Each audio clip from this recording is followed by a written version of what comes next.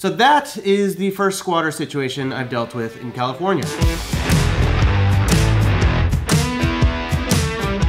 Hoya moya, I just had my first squatting situation, and boy, let me tell you, it was not fun, not really, not at all. I don't know why I'm doing that. So let's talk about what happened. I had a tenant book my place in California, and they wanted to go direct, save some fees. I was like, no problem. We went direct, and I had built great rapport. We had a relationship, we talked it out. I had no reason to suspect anything. Well, they move into the property, and basically within 3 or 4 days, I had sent them a Stripe link, and they paid with the credit card. Within 3 or 4 days, they disputed the charge. And I reached out, I'm like, hey, is everything okay? Like, I was a little nervous because I was like, what's going on here? Like, I thought we had a good rapport. And they were just like, oh my gosh, I'm so sorry. Someone else on my account saw that credit card charge and they said it was fraudulent, so they marked it as a dispute. It was a total accident. I'm gonna go and get it reversed right now. And I was like, okay, I mean, that seems like a simple enough mistake. I guess I could see that happening. And basically, they called and got it reversed, and the credit card company was like, hey, it'll take 5 to 7 days to get off the account. Well, I'm like, all right, so I'm communicating with them and helping them, typical landlord stuff, like things that were going wrong, I was fixing it.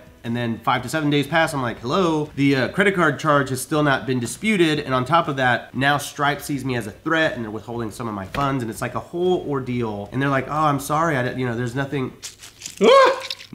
No, Caleb. Let me just scratch my nose in peace. Anyways, 5 to 7 days pass. I reach out, I'm like, hey, it hasn't really been reversed here. What's going on? And then it kind of feels like I start getting the runaround. And in California, the tenant laws do not favor the landlord. And so my brain is going to like the most negative place ever, of course. And I called Jesse Vasquez, midterm rental expert, awesome YouTuber. And I'm like, dude, what should I do? And he's like, man, this exact thing happened to me, bro. Do not fall for it. You need to kick them out, because if they've been there for 30 days or more, you are.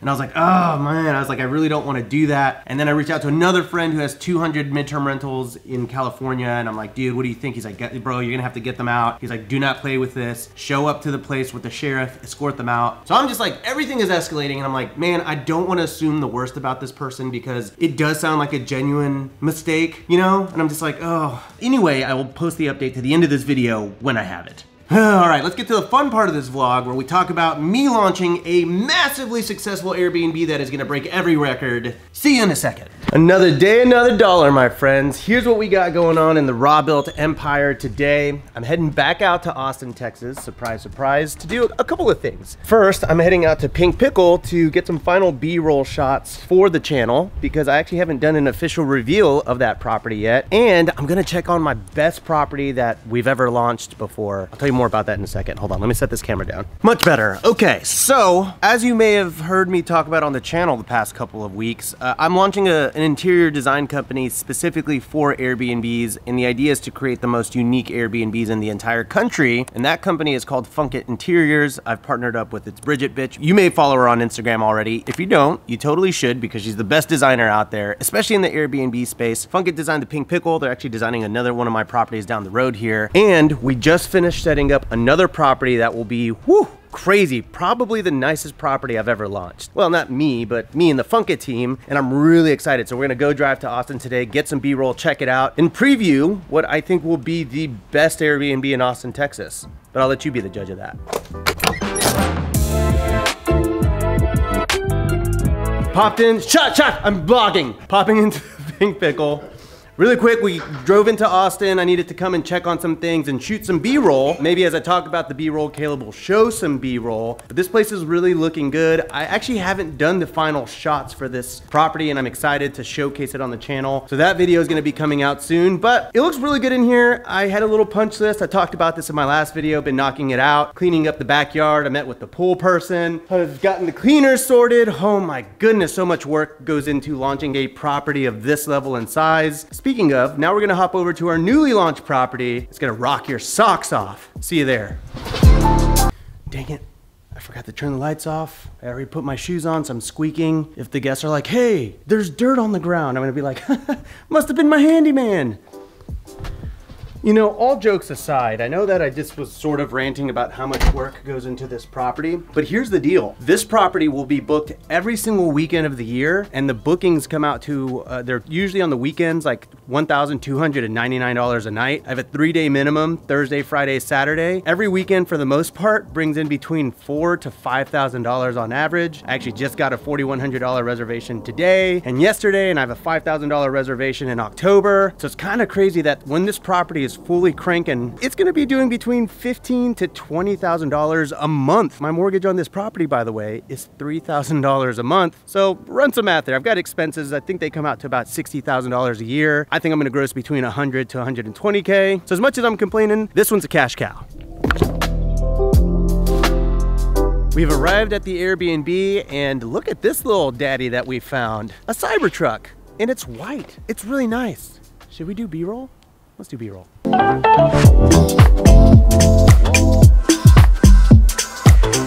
Hey, dude, for real, let's go. All right, let's go. It's sick.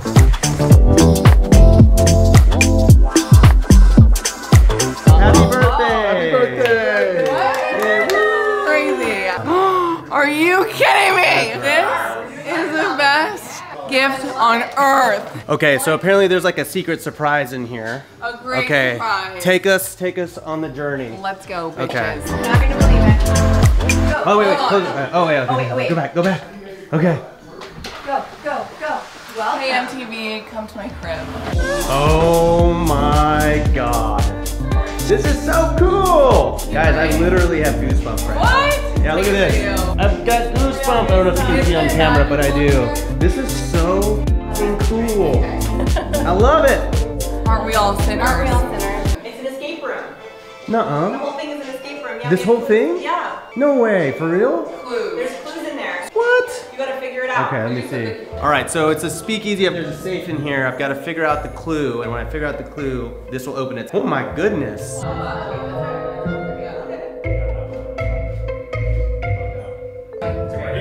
Okay, what is it? One eternity later.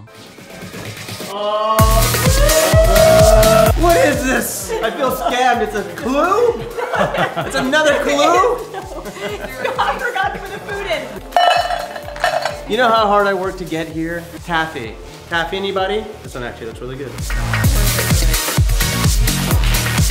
That's not how you film things. All right, it's golden hour right now. The sun is going down, so what I'm gonna do for the next like 5 minutes is I'm gonna shoot the B-roll of this place, but in doing so, I want you to see how amazing this place came together. It's so freaking rad. Check it out.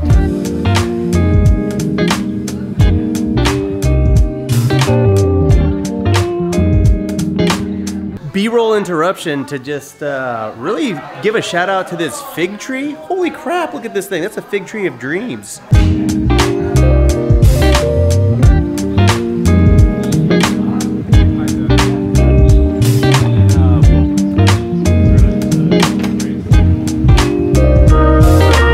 By the way, if you've ever wondered what it's like to shoot lifestyle photography, this is it. Yeah. This is what passive income looks like, baby.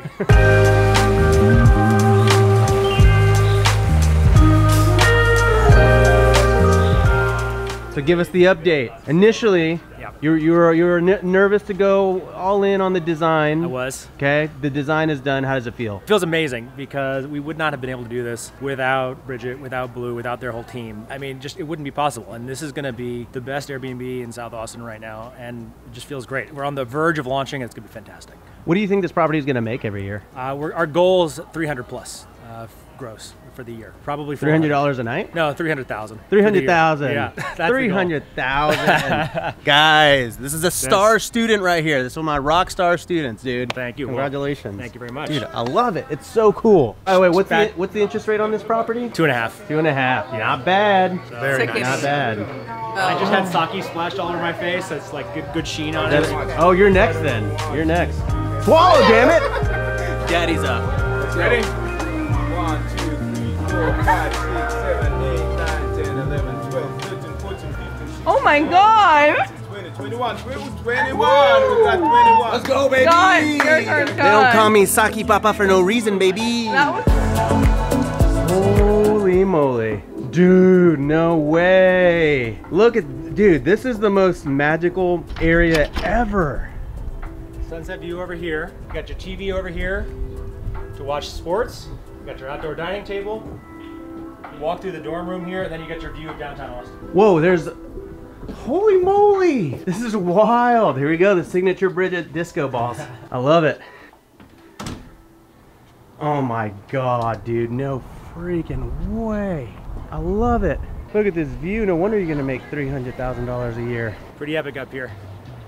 All right, we're finally back in Houston, and boy, do I have updates. First update, good design, really does work. Oh my gosh, I'm so excited to share the mini results of SoCo Oasis, which is the name of the Airbnb that we were just at in Austin, Texas. Comps put this property, that if we just furnish it the regular way, we were kind of thinking maybe 200, 250, somewhere in there, but with Funkit Design coming in and going all out with the design and just really making the most unique property in Austin, Texas. We had the estimates at 300 on the low end, though I think we're thinking like 350,000. So we're thinking this property will make $50,000 to $100,000 more as a result of our high-end design. And it's been 4 days, and boy, am I happy to report. In 4 days, he has gotten $45,039 of bookings, which is crazy. 4 days, he made 45 grand because of the Funkit team. Bridget Blue, y'all are saints. As a friendly reminder, Funkit also did the pink pickle, and I went all out with that design. I spent probably $70,000 on design and furnishings and all that stuff. And as a result, that property, I'm just gonna say on the low end, is gonna do 100 to 120K per year. It's probably gonna do more, but the comps said that that property should do 40 to 50. So I'm gonna be 2, maybe 3xing the competition because of design. I love when our talent actually works. Mwah. And now for an update on thy squatter situation to end today's video. Also, really fast, we've officially launched Funkit, my interior design company that specializes in creating the most unique Airbnbs in any market. We will create the #1 short-term rental that exists in whatever city you're in. I'm really confident about that now that we've proven this time and time and time again. We have 2 options. We'll virtually design everything and then you can go and set it up, or we can come in person and actually set it up ourselves. If you want to learn more about Funkit, click the link in the description down below and let me design your next Airbnb.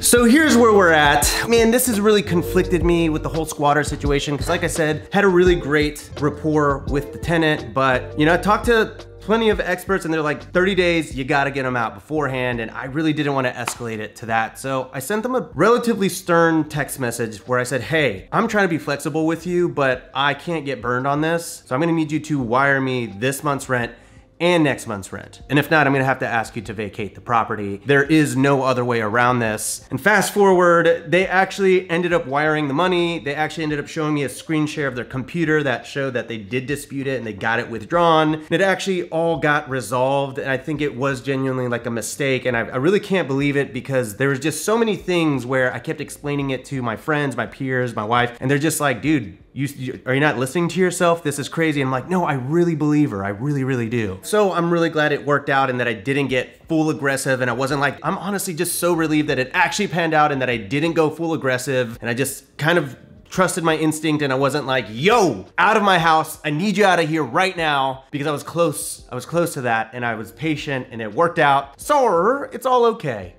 Rob freaked out for no reason. Oh, I thought this was it. I thought it was curtains for Rob, but that is my official first squatting story in California, or really ever, as a landlord, short-term rental, mid-term rental, whatever you want to call it. And it's gonna be okay. I'm gonna be fine. Now I'm gonna go work on my presentation because I'm speaking at Jesse Vasquez's conference, funny enough, in a couple days. So catch you on the next episode of RobVlogs. See ya.